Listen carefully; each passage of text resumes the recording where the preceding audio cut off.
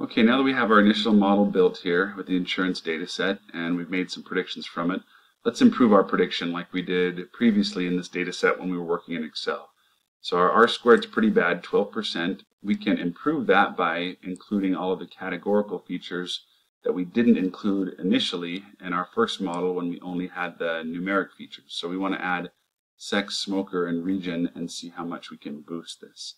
So to do that, we're going to use a pandas method down here called get dummies.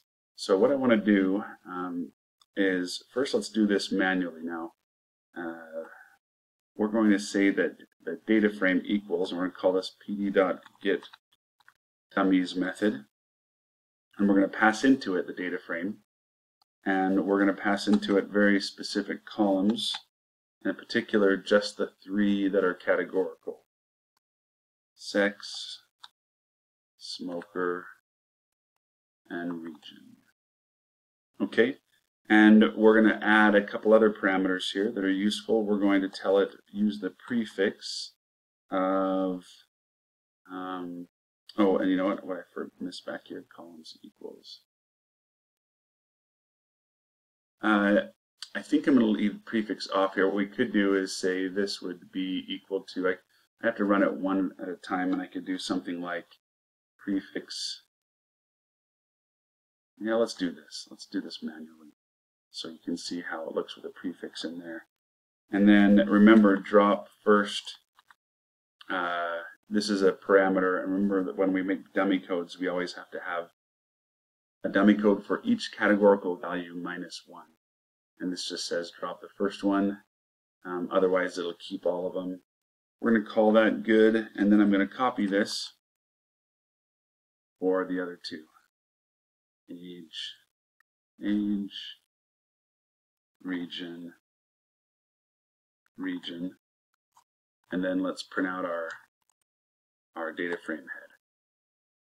Okay, oh, that was dumb of me. Did not mean to do age, meant to do smoker. So you can see what happened here. I'm going to leave this in the video. It doesn't care if the column is numeric or categorical. It's going to create a unique dummy code value for every value that's in there. So it made one for every single one of our ages other than 18, which is our youngest age because we set that to drop. Now first, we did do this on sex, so we have male right here. So this first person is female since this is a 0.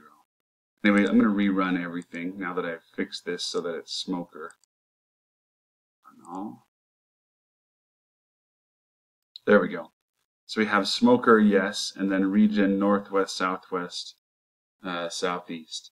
So you can see the way this works. The prefix is nice if you have columns with values that are going to be the same. Like if we had another yes-no column, it'd be useful to have the prefix first. In this case, I don't feel like we really need it. And so I'm going to take this off. And instead, what I can do then, since I'm not going to have a prefix, is actually put all of them in one line. So sex, smoker, region.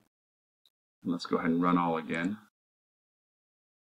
And now it'll be like before in Excel where we just used, oh, I got to remember my column, right, my comma right here. There we go. Oh, by default it puts on the, so I have to actually set the prefix equal to nothing if I don't want the prefix on there. So let's do that one more time. Let's see if it likes it that way. So it just gives us the underscore first. We can actually remove that too, but I'm just going to go ahead and leave it on there for now because then the underscore indicates that this is a dummy coded column, and that'll work. Okay, now let's just copy and repeat what we did before. Our y variable is still set. We don't need to change that, but our x variables now is going to be equal to, I'm going to say really the entire thing, right? Because this get dummies, notice how it removed the original categorical column and just left numeric columns remaining.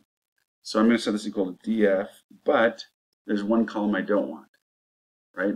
I have charges in here, and I don't want to predict y and have y in the list of x's as well, or else I'll get an r squared of 1. So I'm going to say df.drop columns equal charges, or since I set label in the previous video to a variable right here, I'm just going to use the variable name just in case we ever change the label up there later on. So drop the label charges, and like we did in the prior video, assign a new column, const equals 1, and then I'm going to combine my model and results into one. I'm going to say results equal sm.ols y comma x dot fit, all in one line, and then print results.summary. So this is just like before, but I combined my model object line with my results line into one, and I didn't recreate my y since I already have the variable from above. Go ahead and run that one. Okay, perfect. It gets us up to 75%, just like we did before when we were working in Excel and we added all of the categorical columns. So I'm going to show you one other way you can do this that's kind of useful when you create dummy codes.